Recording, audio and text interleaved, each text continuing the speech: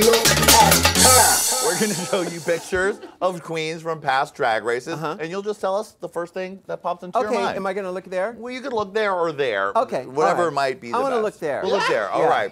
And get ready to play.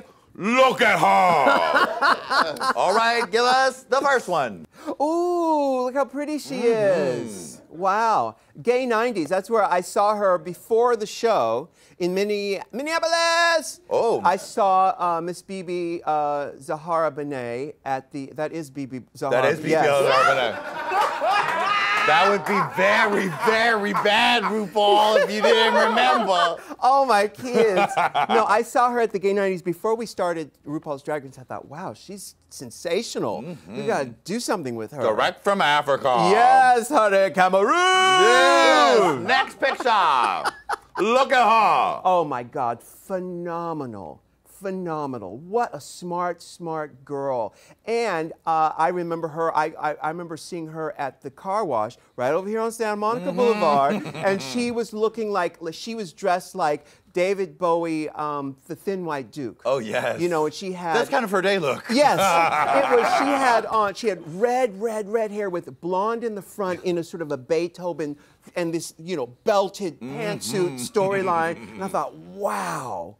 And then, of course, years later, you know, here she is on our show. Running the race. Yes. Next picture. Of course, look at her. Raja, what an amazing creature. Just so smart. No one has killed that runway like Raja. Really since. stomps it. She stomps it. She really does. And smart and, you know, so talented. She's actually on the road right now doing Iggy Azalea's makeup. Really? Yeah, she's amazing. I'd like a collabo song. Next picture. Look at her.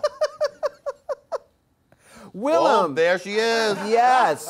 Another smart one. That's the thing about the big queens have always had to fight their way through society to become what they are today. And Willem is a smart cookie. I'm sure as a little boy, Willem was the smartest kid in school, always the smartest, so clever. And, you know, I remember meeting Willem when we were at the gay film festival, was it Outfest? Outfest, yeah. In 07, because I had Star Booty out at yes. that time. One of the greatest classics of all time. My name Cupcake. Hey. Okay. And I met Willem there, and I knew just a brilliant and artist. Good timing. Nobody has really got it out the greatest time like he did. That bitch did it. She really did. I could see her on a sitcom, just her own sitcom, any second I'm sure now. she can too. Yeah. Next picture. Look at her. Look at her. May I call you Jiggly? You know, I was always hoping that when I said, may I call you Jiggly, she would say, yes, darling, everybody does. But she never took the bait. I don't know what you mean. My name is Jiggly. Oh, yeah, so funny. Whenever I see Jiggly, I think of that split that she did. Oh, you know, yes. That boom. That's like a big boy runway type of split. That's what I liked about it.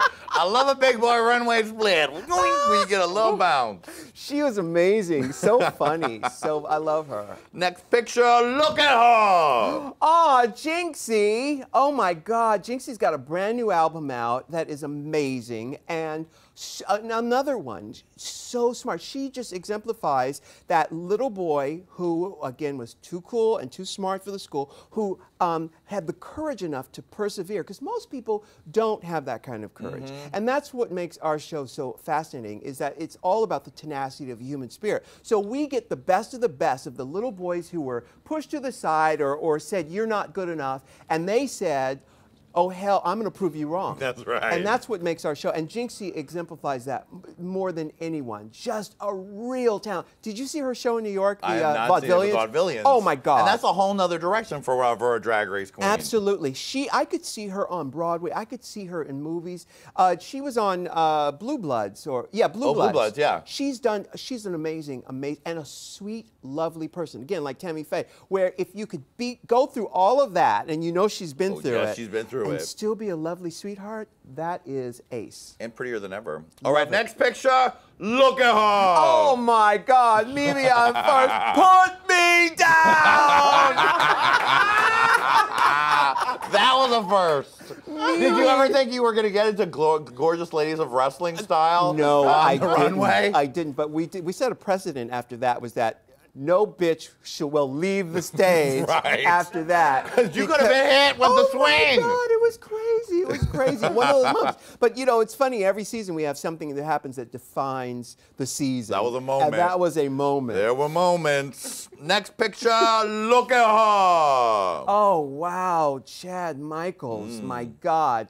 You know. Been a fan for many, many years. And it's interesting when we have some veterans on the show, it's always tricky because you don't want to pit them against the ingenue, but you know, she held her own and she actually taught people how it's done. She did. True professional and just a lovely person. And from San Diego, hey girl. Hey girl. Yeah. Next picture, look at her. Oh my goodness, look at the other Tyra. The other Tyra. Just got an email from her just today, and she, you know, she is hungry and she's old school drag. You know, I lived in Atlanta for many, many years, and I was introduced to drag in Atlanta, and she carries that same torch, that sort of old style with tricks up her sleeve, like when the wedding challenge, when she started on her knees, and then without holding onto anything, she jumps up on 2 feet and then walks down the aisle. I think she reveals something. She tears something away. There was something going on there. So much. I'd love a show queen with tricks. I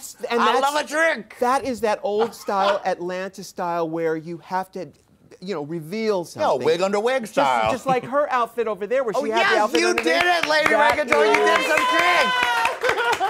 Lady Red Couture. All right, there's just to go 2 left. Look at her. Oh my God. Hey, Porkchop. Hey, Porkchop. Now, Porkchop has the distinction of being the first queen eliminated from our show. But you always make sure to throw her a little sugar in every reunion and finale. I think it's important because, you know, the girls, they are my children. They do come through my area between me down there. Yeah. And so, you know, I want her to know that she is still my baby. And so I have to give it up to her every single time I can. And you know, if we do ever have an All-Stars, which there's been rumors about it forever. The rumors, they were already making proclamations and declarations and they're campaigning. Yes, you know, it's funny, and let me set the record straight. You know what happened? As I was on the Andy Cohen show, and he said, off the cuff, he said, is there going to be an All-Stars too? And I said, sure. Tell the man with the money to come and pay me. Sure.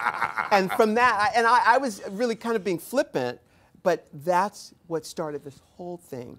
Oof. And they are start your engines. Talk about it. They already are all revved up. Well, maybe through positive thinking, maybe it will happen. Maybe the network will listen and it'll happen. But because I'd like Drag Race to keep going Project Runway style, where every minute one ends, there's another one coming. There should be. It should be that way. That's how I'd like it. There's only one more queen to look at. Okay.